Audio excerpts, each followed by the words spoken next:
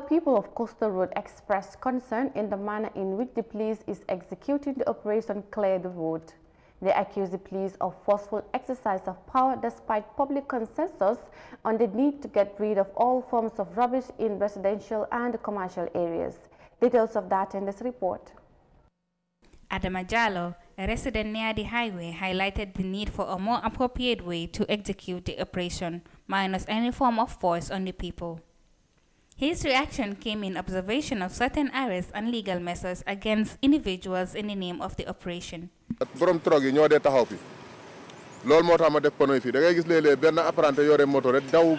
Trucks normally park here. That's why I put wheels around here.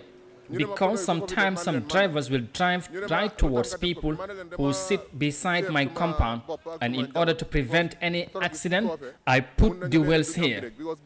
The police said I should remove it immediately, so because I don't want to push and pull with them, I agreed because it is the government which brought this initiative. But I just wanted them to stop 40 meters away from my lands and stop their operation there. I don't want them going beyond that because my compound is outside that zone. Modu Sala, who runs a tire repairing shop, expressed his frustration with the operation and how he, together with his neighbors, has been subjected to arrest and detention. We remove all our materials that we put in front of our shops because they asked us to.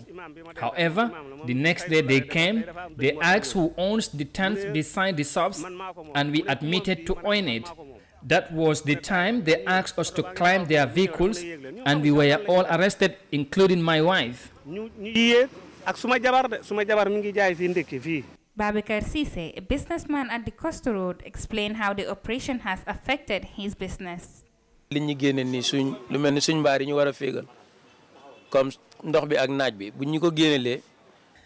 There are things we are grateful for, but there are others that affect us a lot.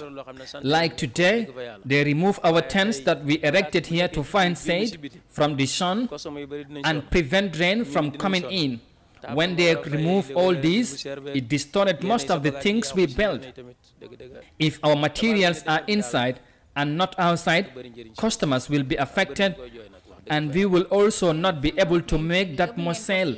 Paying for so many things and your materials end up being destroyed is not that good for us.